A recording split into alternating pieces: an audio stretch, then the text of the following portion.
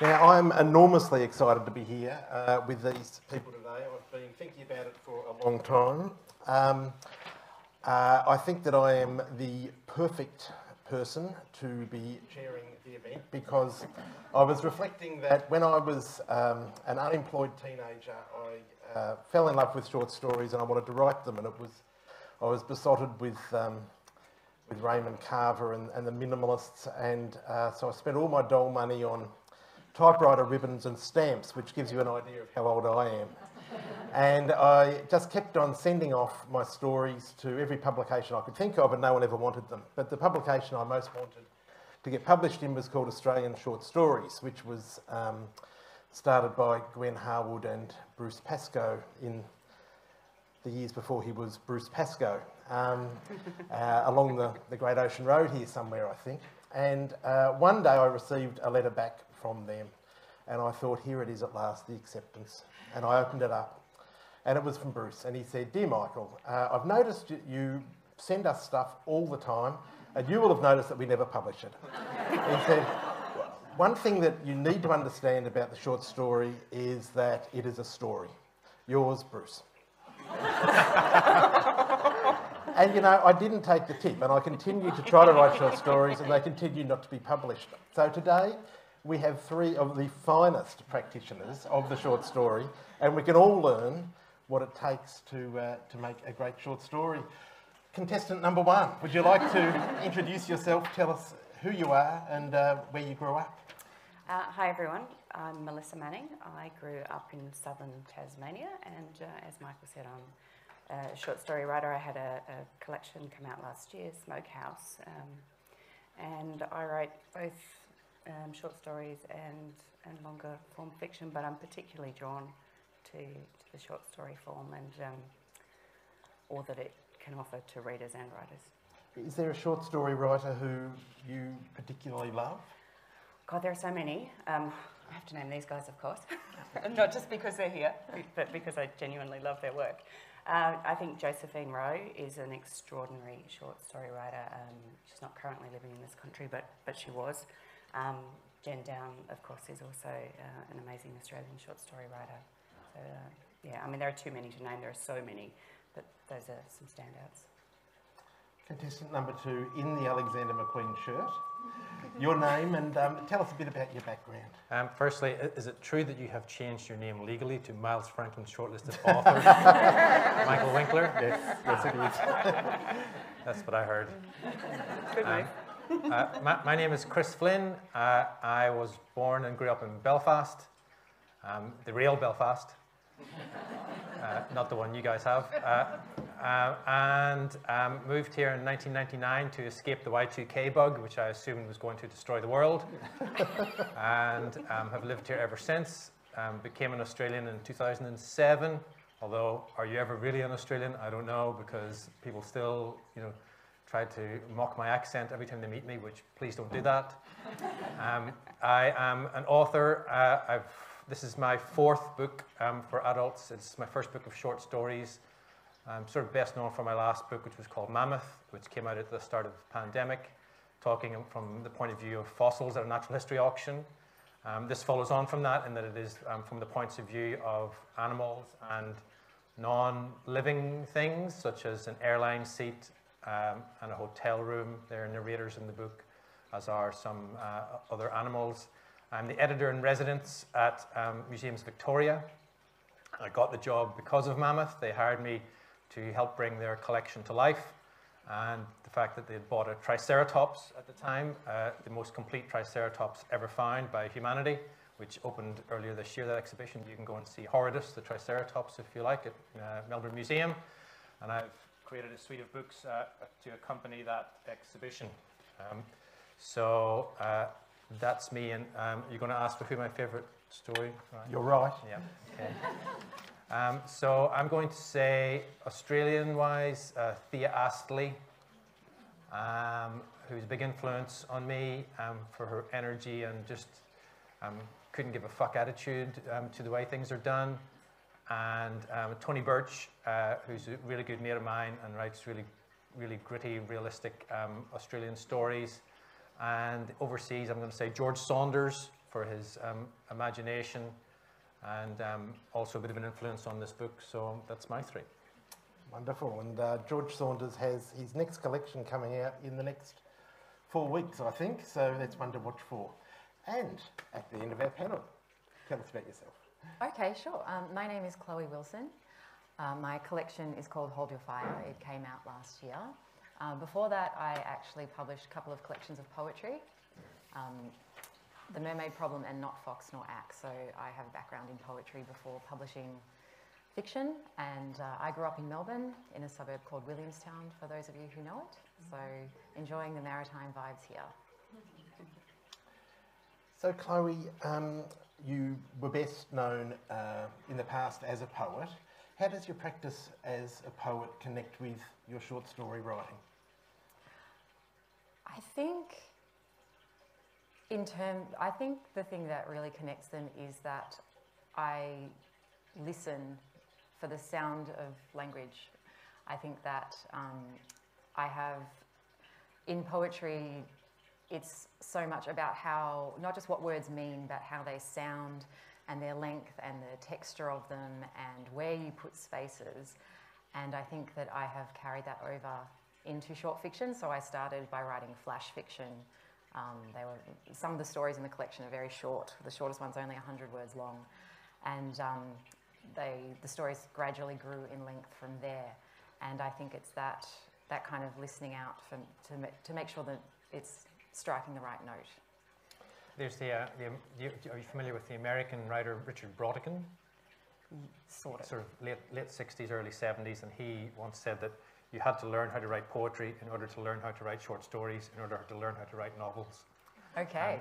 I don't know if that's necessarily true, but I do like that idea of honing your skills and learning techniques along the way, which can help you with as the stories expand. Yeah. To give you a little bit of an example of what Chloe's talking about, her more recent poetry collection, Not Fox Nor Axe, the first poem in it is about the women who knitted in front of the French guillotine. And she says, they fiddle with their needles while they watched the bouncing heads.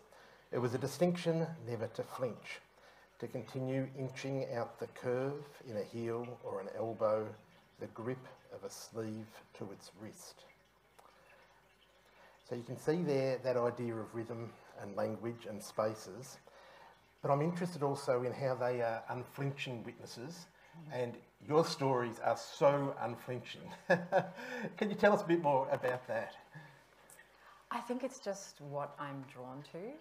I think I'm really interested in trying to get to the truth, not like some kind of objective truth, but the truth beneath social interactions or beneath kind of polite, social mores, I guess. And I think that's why it comes across as unflinching, is because I'm trying to look past and through things to get to something true. People have used words like dark magnificence and terror in the ordinary. Is there terror in some of your stories? Well, yes, I think there is. I think that there's terror of the bodies that people live in. So, for example, there is a story about two sisters who go to a health retreat because they're both convinced that they're very sick, and then things only get worse from there. There's a story that begins with somebody getting a fecal transplant, and there's this sense of trying to keep this bodily coherence together all the time, but while bodies might be betraying you. So that's one kind of terror in the collection. And I think it's also just the terror of maybe latent violence when there's a difference in power between people as well. There's a lot of, I find, I think there's a lot of interlopers in my collection, people who maybe are less powerful entering the spheres of people who have more money, more privilege, and trying to find their way. And their position is always a bit precarious.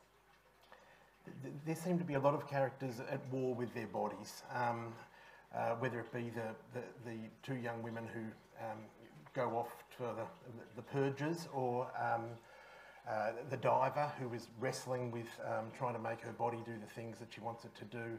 There's pimples and dandruff and vomit and blood and all these things within rather smooth sort of suburban settings. What's happening there?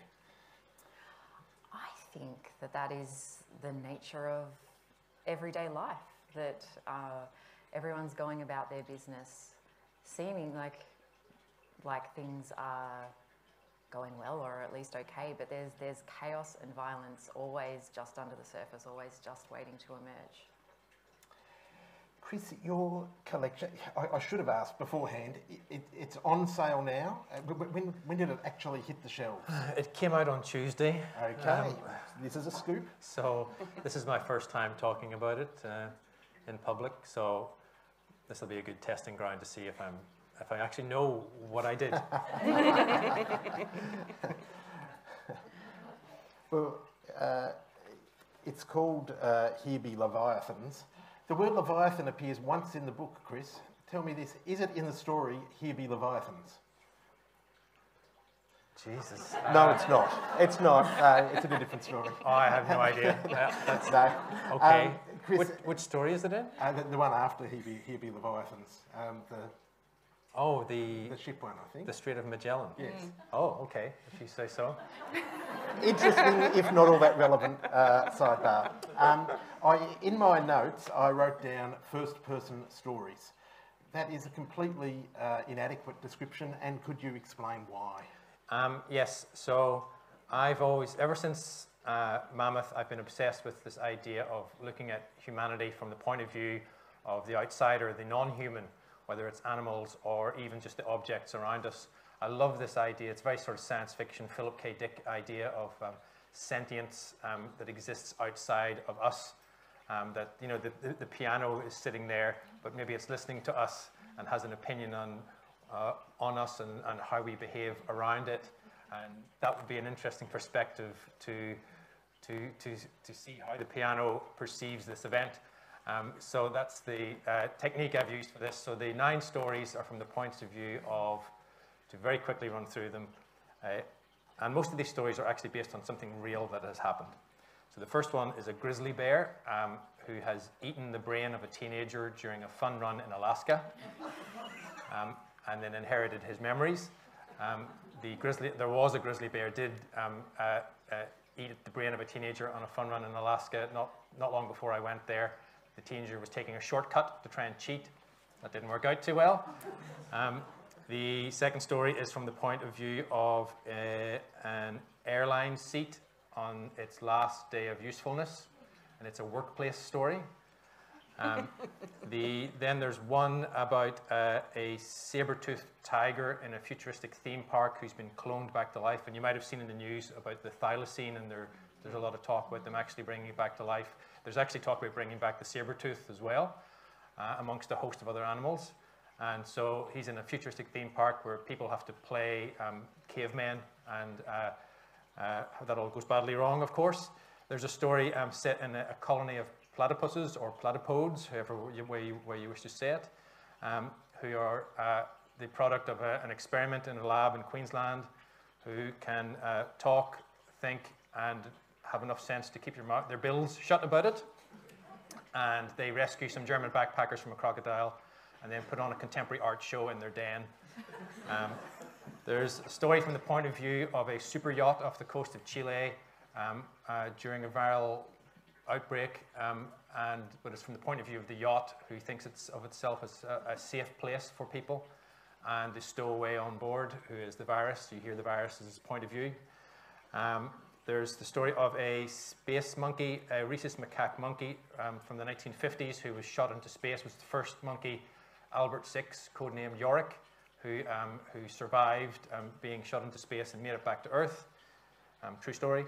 I'm running out of stories here. There's the hotel room story, where an hotel room narrates the love life and sex life of a couple who keep coming back to the same room over a number of years and is trying to help them conceive a child.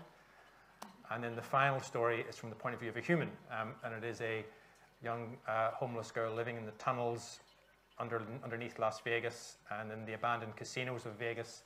And that's based on some real people that I met when I was working for The Big Issue and went over to Vegas to look at how it was affecting how the stock market crash a few years ago was affecting people there and how everyone was living on the skids in Vegas. So that's a brief summation of the very foolish narrators I've chosen to tell these stories in.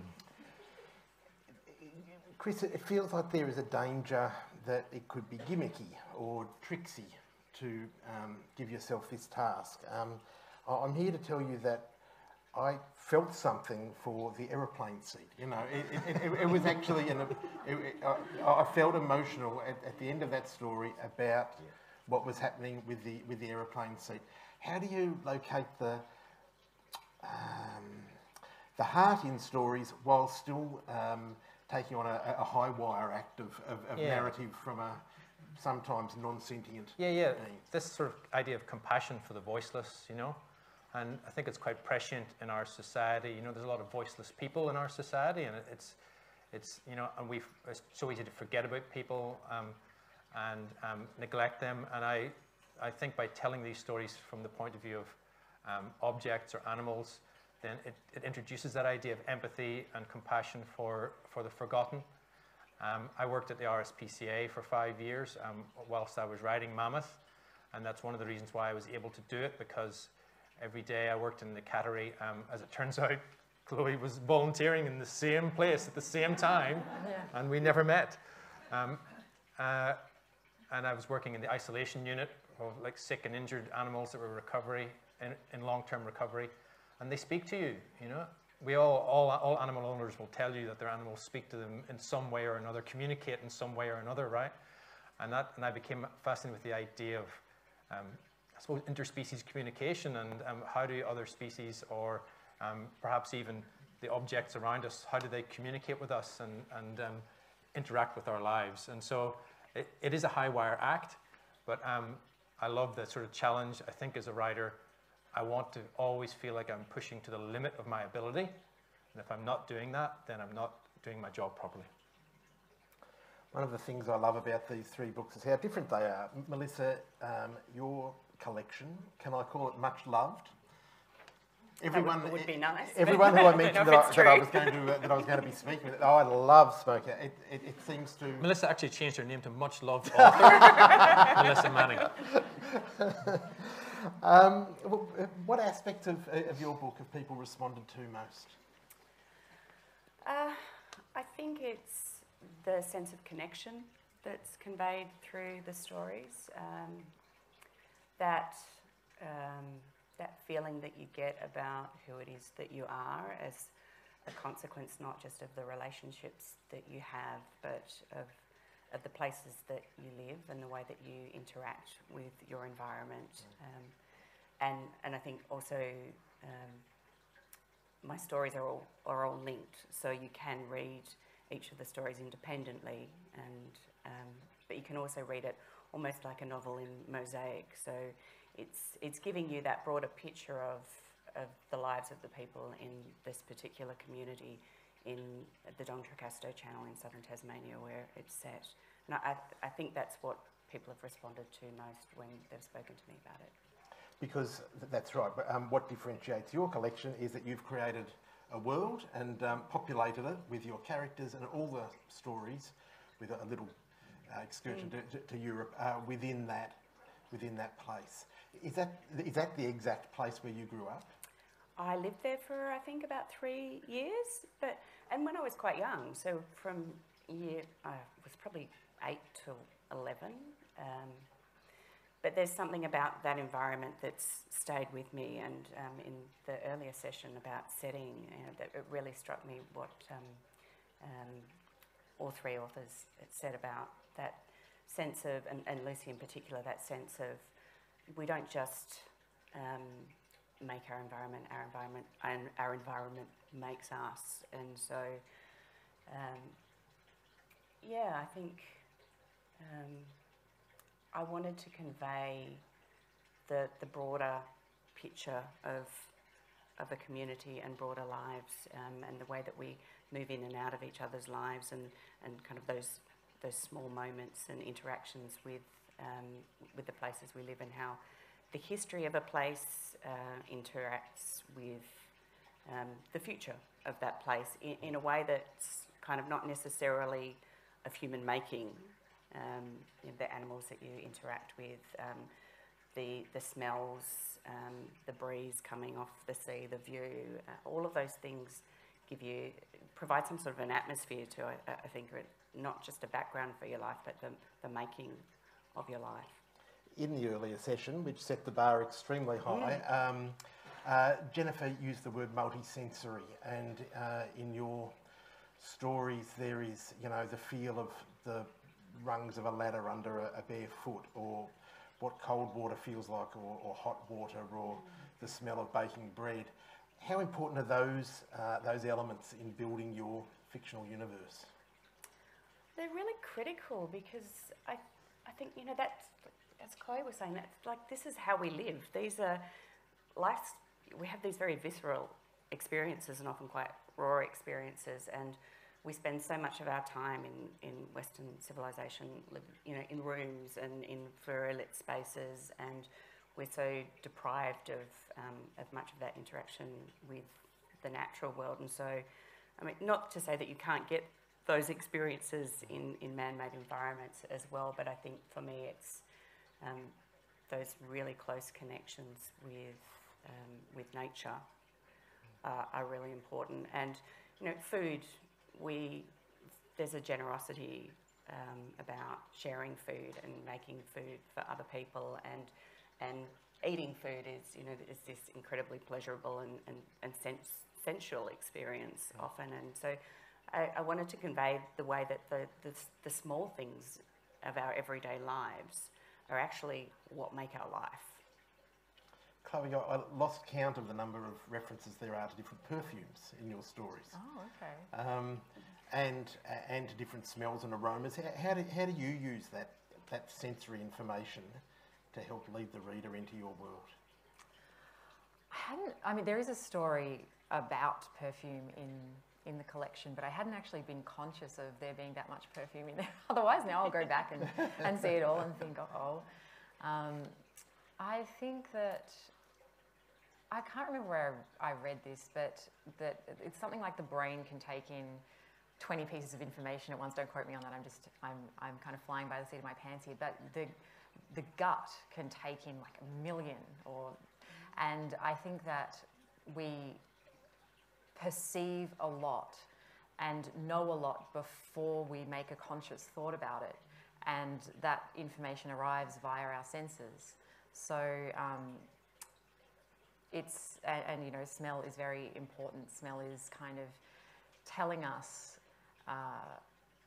conveying all kinds of information about whether something is pleasurable or disgusting, whether it's safe or unsafe, whether this is a person you want to approach or not, about where you are, about weather, about all kinds of things. And so I think that it's, I guess, trying to communicate with that like unconscious mind as much as anything else. That, and I also just really like perfume.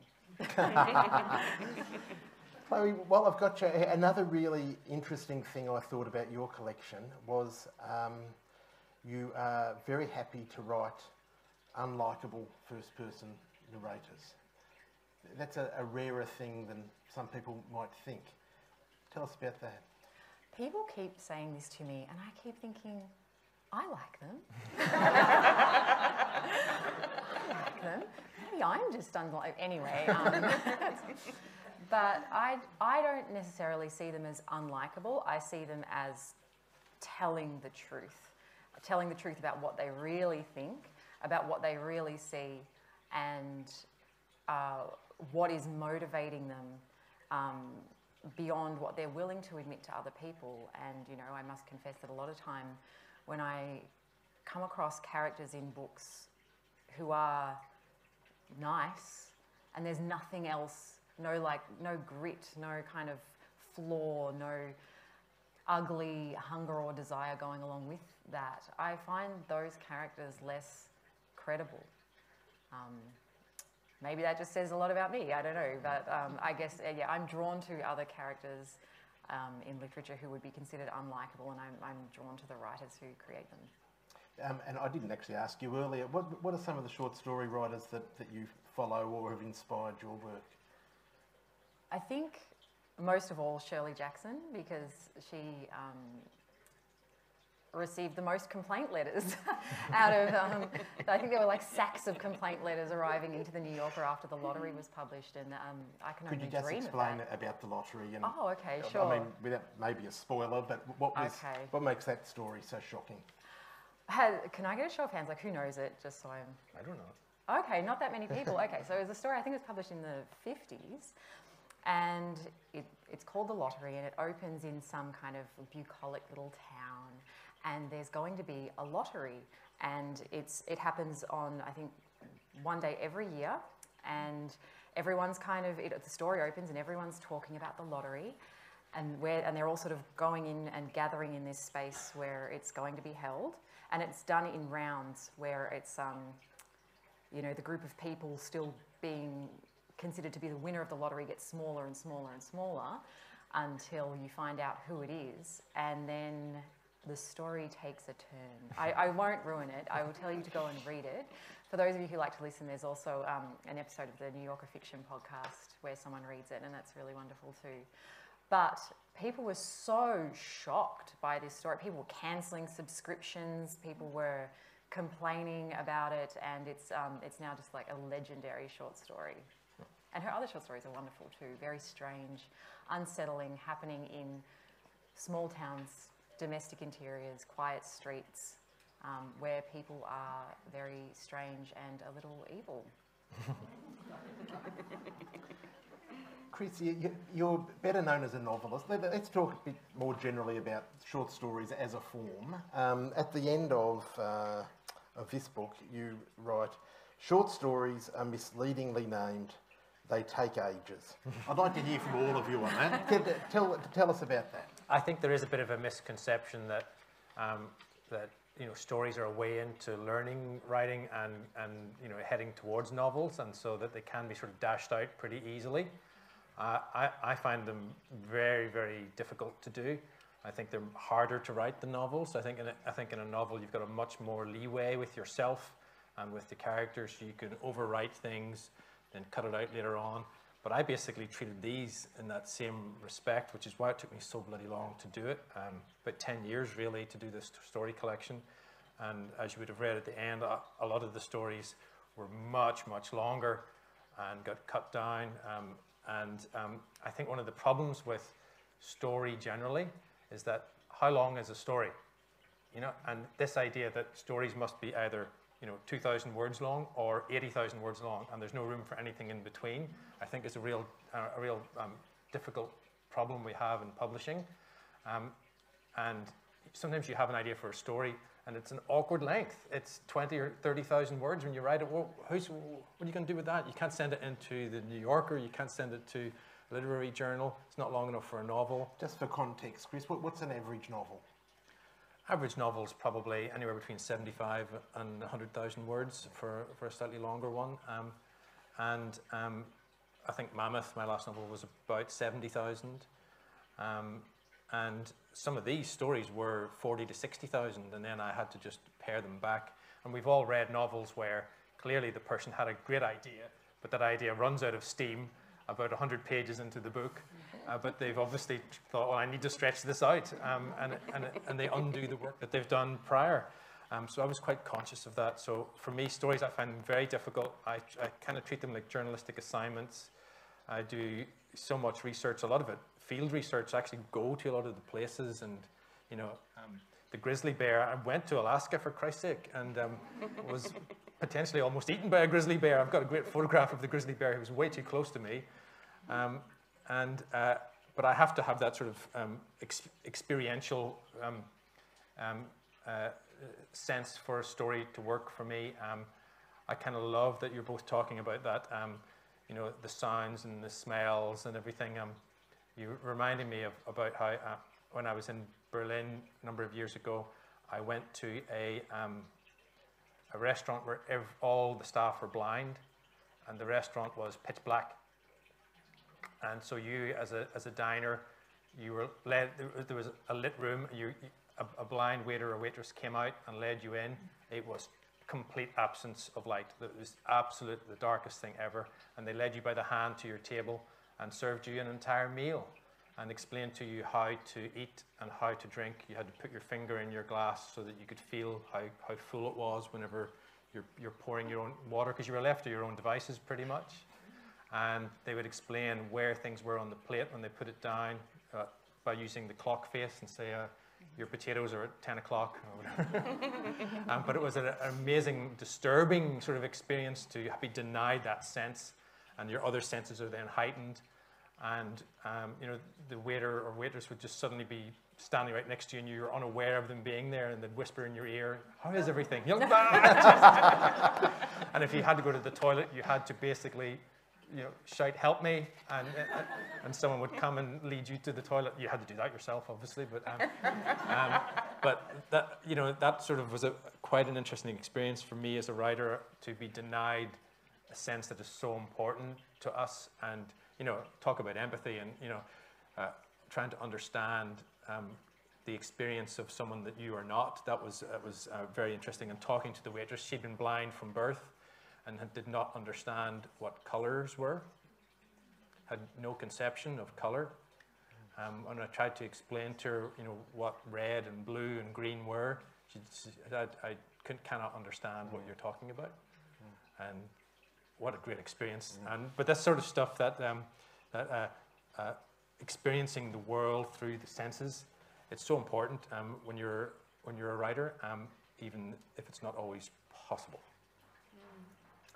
And I think that with the stories in your collection, you really, really feel that research and that knowledge that undergirds each story. And fascinatingly, at the end of this collection, there's, I think it's a really generous thing, and apparently it happens more in sort of spec fiction and science fiction. But Chris has given an explanation for each story, where it comes from, and what its shape was originally, and I can recommend that.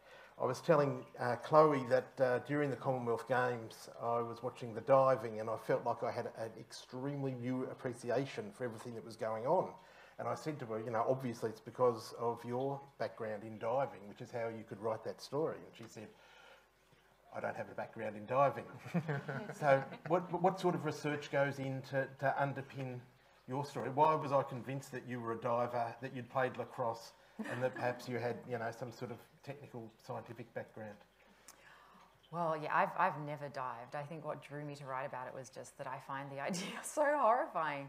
And that people are in training to climb up to a 10-metre platform and just do it over and over and over. Because there is genuine danger in it. People have died doing it. So that blows my mind. But in order to do research, I mean, thank God for the internet, right? So I do a lot of, you know, Google is a wonderful thing, and it's not just, it's about going past what you can find initially. And I was digging around finding charts and watching a lot of old competitions and reading books as well, biographies written by divers. Turns out there aren't that many of those, but you know, you do what you can.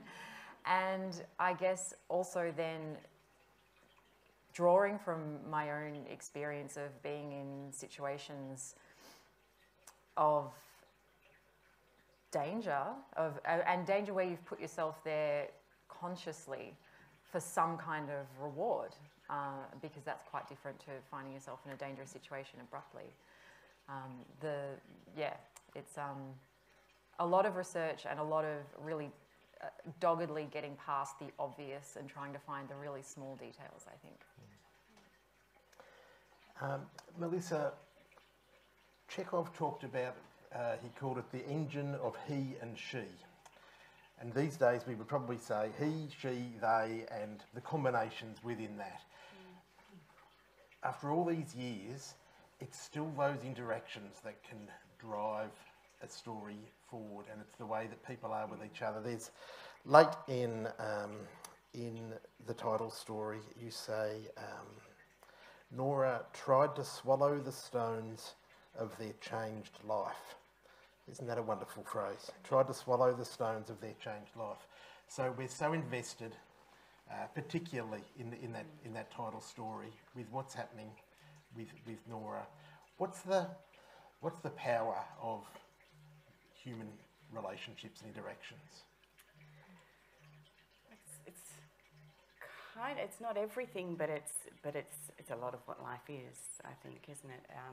We obviously have our interactions with animals and the natural world as well, and as Chris so beautifully writes, with inanimate objects. But I think the emotional heart of where life lives is the way that we feel when we're interacting with other people, and I'm really interested in the ways that our lives take shapes that we don't expect. And I think most of us have these kind of loose plans, or maybe firm plans for what next, or what we think our future might look like. But the way that our lives map out usually winds up to be quite different to that. And I'm really interested in the way that there are those tiny moments that can shift things to make a person into another person, really.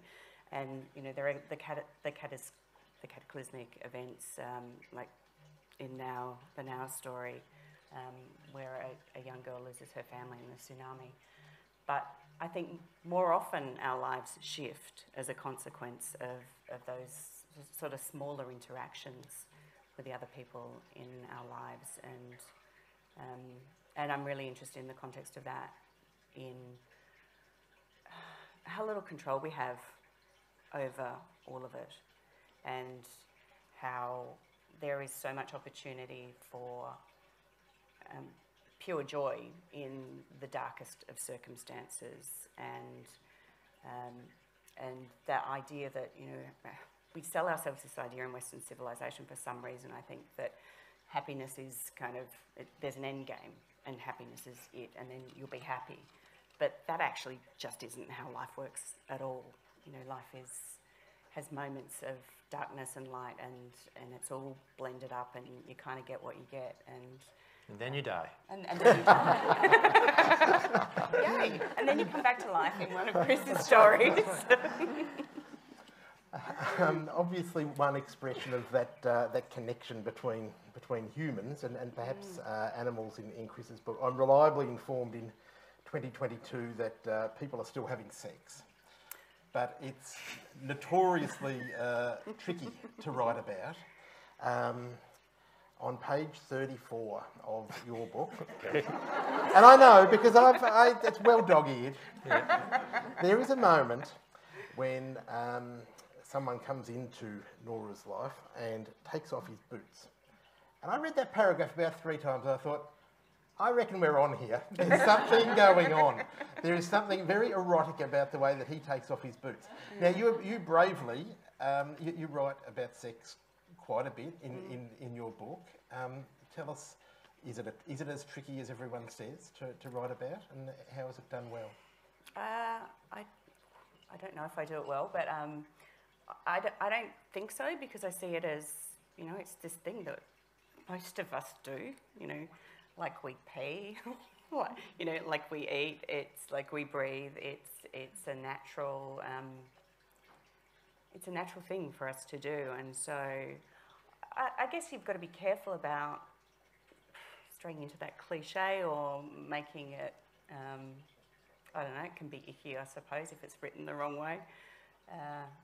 And in my stories, it's never there because I go, oh, well, we need something a bit salacious and interesting here.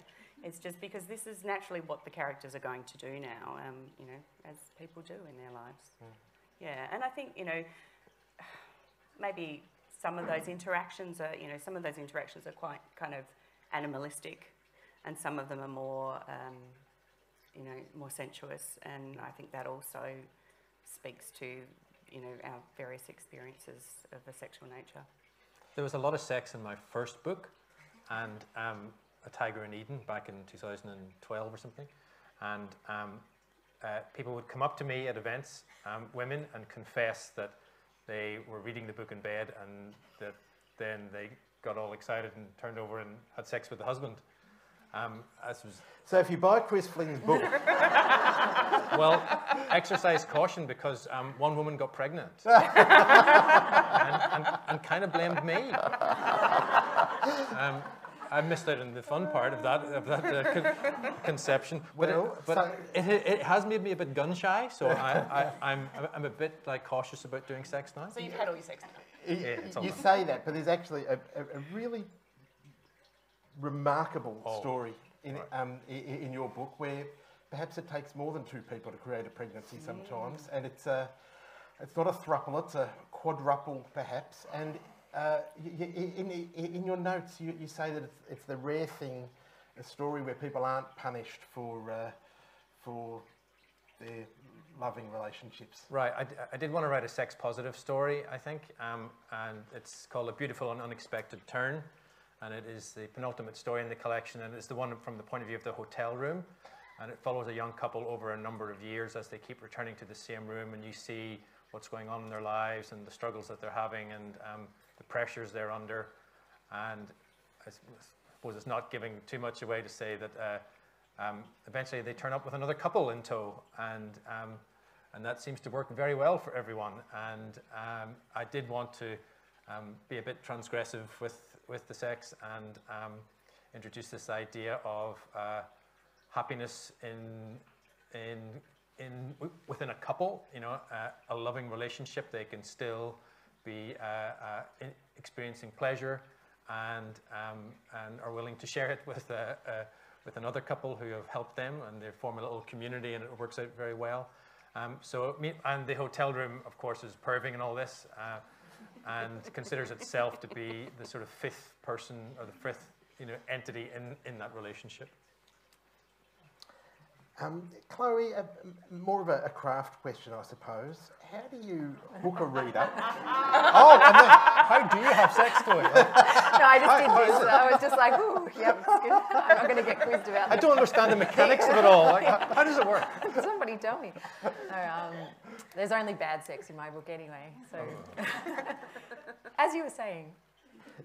How do you hook a reader, take them along, and then let them go? How do you know what the release point is?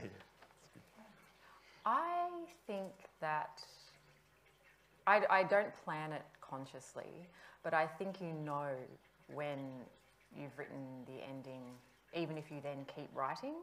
I think the ending sounds and feels like the ending, like there's a kind of weight, like a cadence to it. And then sometimes you go on and say more, and it's not until later that you go back and read it and think, oh, that's the actual ending. I can let the rest of this go. Sometimes the reader doesn't need all of the information. They just need something that has that resonance, and they can, imagine the rest. Apparently the editorial department at the New Yorker, that's one of the things they specifically do. They get stories, they think this is a great story, but the person keeps going after the ending. They just cut the last paragraph of your story and say, no, it actually ends there. That's a very common thing. That shocked a lot of writers when they said, no, I wrote this beautiful last paragraph. Like, no, you didn't. Yeah, and there is that temptation, I think, for some writers to treat a story, a piece of fiction, like it's an essay, and do a little kind of in conclusion, look how clever I am. Yeah, and it doesn't give the reader a lot of credit, does it? I mean, I think Those stories that leave space for the reader are much more satisfying. Yeah, I think. I agree. Talk amongst yourselves. I've lost my bookmark. Here we are. When I talk about hooking the reader, I'll give you an opening line from a story from each of these collections. So, from Smokehouse, from the story Boy, Harry sat in the ute, window down, and watched from across the road. Tell me you don't want to know what happens next. Chris has already talked about his first story in this book, but it's only The first sentence is only 7 words long. I ate a kid called Ash Tremblay yesterday. And Chloe has exquisite opening lines. Robert Gott was saying last night he thinks that the title story, Hold Your Fire, he said is one of the great Australian stories. And I'll come back to that in a moment. I won't read the famous opening sentence from that. Instead, the opening sentence of Powerful Owl, which is, the first part of Maya to wash up on shore was afoot. You want to read on. Hold Your Fire, which Robert called one of the great Australian short stories. When I read it, I didn't think it was based in Australia. It has a universal sort of quality, and in fact, I feel that in a lot of your stories, and I'm not exactly sure where they're set. Why is that? Well, it's because of my terrible geography. I never know where I am. Once, famously, my friends had booked a holiday house in one coastal town, and I told my husband it was in a different town, and we drove there. If I go outside and I'm trying to find where the car's parked, I'll always walk the wrong way. I can't read a map. Up until quite recently, I thought that the map faced the way you were looking at it. Like the idea of like turning the map around, quite novel for me. So anyway, Wow. yeah, it's like that. So for that reason, I do not try to do a lot of geographical specific plotting. I think in writing it, you know, as you get more experienced, you get to know the beast you are, and I write.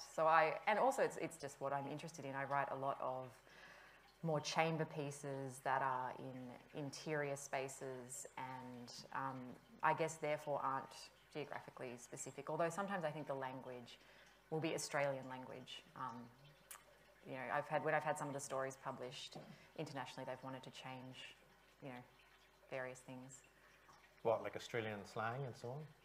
Yeah, just I guess things that you don't necessarily realise are specific until somebody doesn't know what it is. Now I can't think of an example. What, like a bin or a trash can? A ute? That sort of thing, like a A tap ute, and a yeah. faucet. Ute, Yeah, all of that.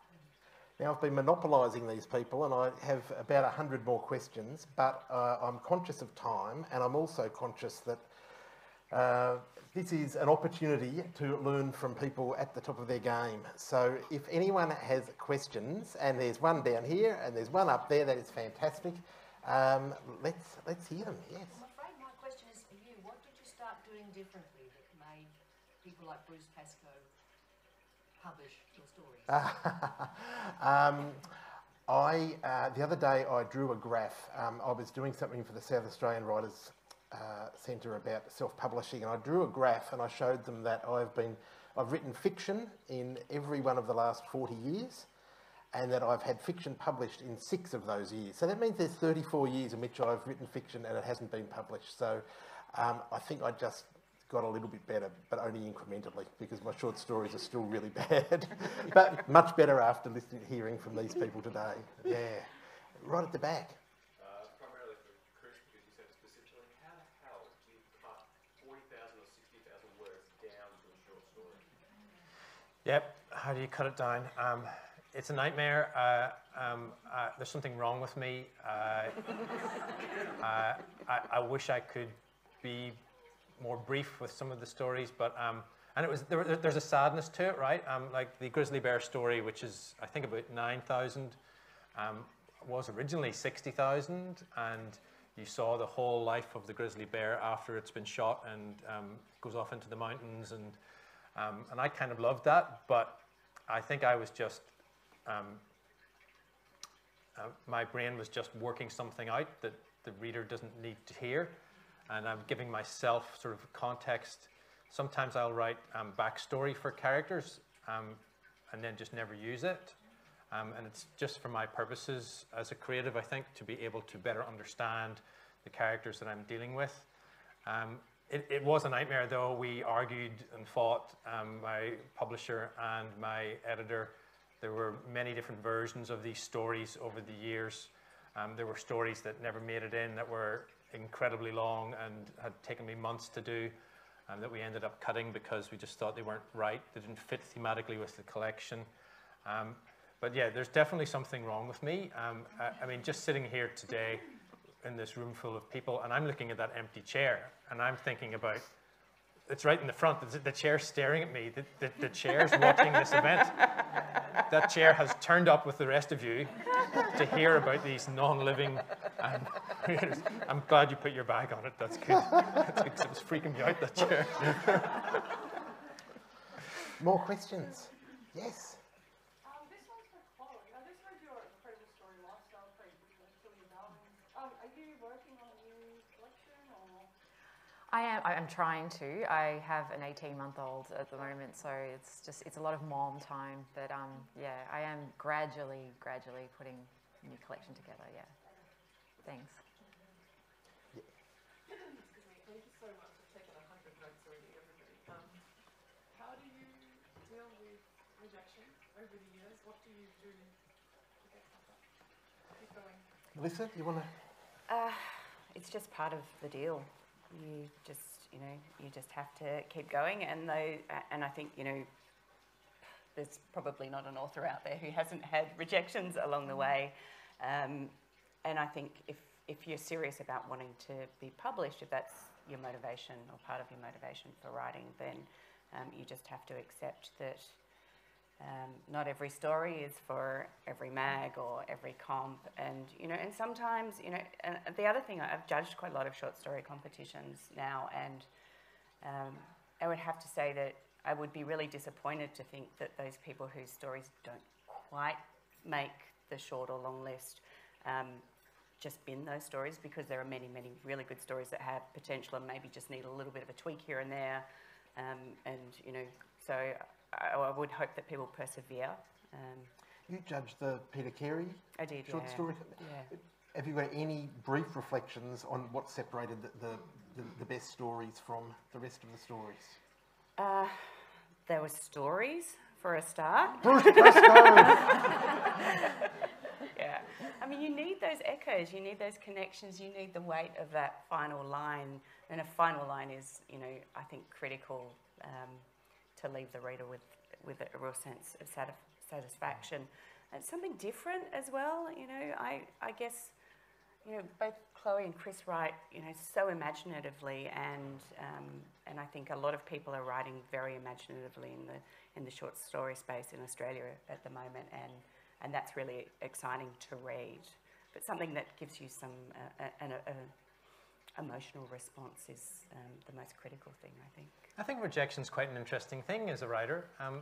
I don't really fear it, and I actually take a perverse pleasure in it sometimes, because I think, you get so caught up in what you're doing and so convinced that what you're doing is good, for then someone outside to say, no, I didn't like it. It's like, to me, I'm like, oh, okay, that's interesting. Like, why didn't you like it? I don't take it hard. I'm like, oh, how dare you criticize my genius? I'm sort of the opposite. I'm like, oh, is it no good? Okay, well then, it has to be changed. I'm quite good at like accepting that sort of feedback from people. You astonish me, Chris. What? Oh, that seems an extraordinary. Is it? I think it's extremely healthy, but it amazes me. Chloe, does that resonate with you at all? Yeah, I agree. I think failure is so important. I think it's essential, and also as a writer, it's important to get used to the idea that even when you do succeed and have something published, that there are still people who aren't going to like your work, who would never publish you on your best day of your writing career, and that is just part of it. And especially if you're going to be as distinctive as you can, be as much yourself as you can, there's going to be a group of people who are really attracted to what you're doing, and some people who just aren't, and that's okay. On a practical level, when I was starting out as a writer, something that I found really helpful for rejection is don't just have like one piece that you're pinning all your hopes on that you've sent to one place and you're like waiting by the inbox. If you have, I know it takes a while to build up enough work to do this, but if you have a lot of submissions out, if people allow simultaneous submissions, so sending to more than one place at once, take advantage of that. Have 20 things pending, and then that way if you get a rejection, it's like, oh well, we'll see how the other 19 go, rather than feeling I think it helps not you'd feel less crushed, basically, I think is what I'm trying to say. And I'll offer a fourth view, which is that I think it's really unfortunate that writers who, most of them are sensitive, and a lot of us feel that what we write is a small part of ourselves, that we have to operate in this industry where you do get crushed so often. I wish that sometimes that I was building brick walls or something where it wasn't quite so. I thought that just the other day, I thought that I've had to do bookstore signings this week for this book, and there's reviews starting to appear, and I'm just like, why do I do this? I'm just going to go back and work at the RSPCA and clean up shit. That was an honest profession. I reckon we've got time for one decent question or two quick ones. So this is your chance. Yes, over here. Can you actually make a living as a short story writer in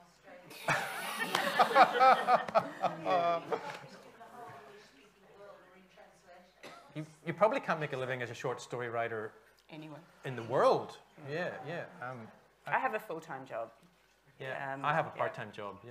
Yeah, and you're a mum, so So you've got both. I have 5 full-time jobs, Chloe, however, has been in the notoriously lucrative poetry world. So well, I got that poetry money. slumming it in the low-pay short story. You had to leave all that glamour behind. Right. She's had the big poetry bucks that she's used to. To answer your question with some hard data, Sorry, though, because I have access to BookScan through my work at the museum, so I have been looking at actual sales for a lot of books, and particularly in the build-up to this coming out, I've been looking at short story collections in Australia for the past decade to see how well they actually sold.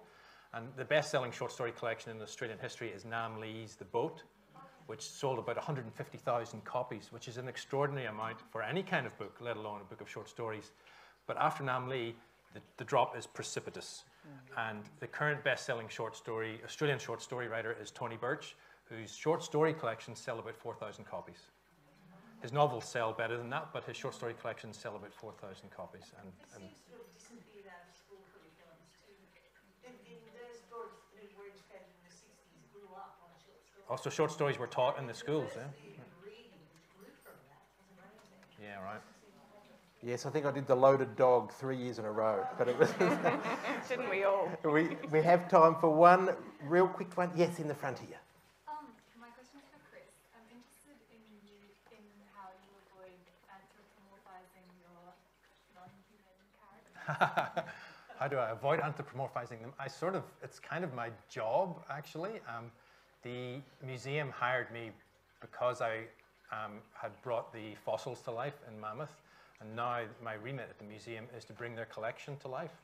So I am literally, earlier this week I had a meeting I went into work and they said, oh, you've got a 10 o'clock meeting with the preparators. I'm like, the what? Well, okay, it's in the basement, right? Went down there and there was this very elderly man in a white lab coat covered in blood. And he said, come in, and I didn't know what this was about. And he was showing me, they do taxidermy and so on, so he was showing me how they do it. There was a guy sitting there who had a squirrel, and he had just flayed the squirrel. Its carcass was there, and he had its skin, and he was sewing it. Well, you could have warned me what I was getting into. And they said, oh, do you want to see our wedge-tailed eagle? Do you? Yes, I'm going to say yes. And they took me into a room, opened a drawer, and the stink, and it was a wedge-tailed eagle carcass being consumed by beetles. Oh, yeah. And because the beetles strip all the flesh off the bones. But I'm looking at these things with the eye to could I tell the story of the wedge-tailed eagle, even though it's dead? It doesn't bother me, anthropomorphization. I kind of like it. If it sort of induces empathy or compassion, then I'm all for it. And museums all around the world are starting to do it now.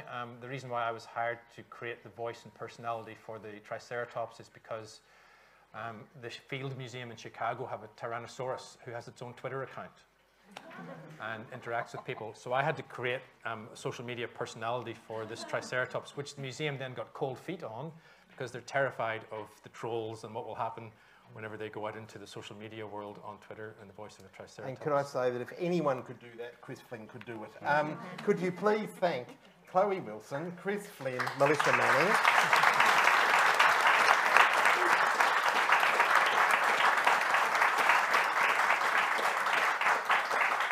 And they all have their books here, along with everyone else who's appearing this fabulous weekend. So I urge you, buy their books, get them to sign them, and it's a cast iron guarantee you will not be disappointed. Thanks.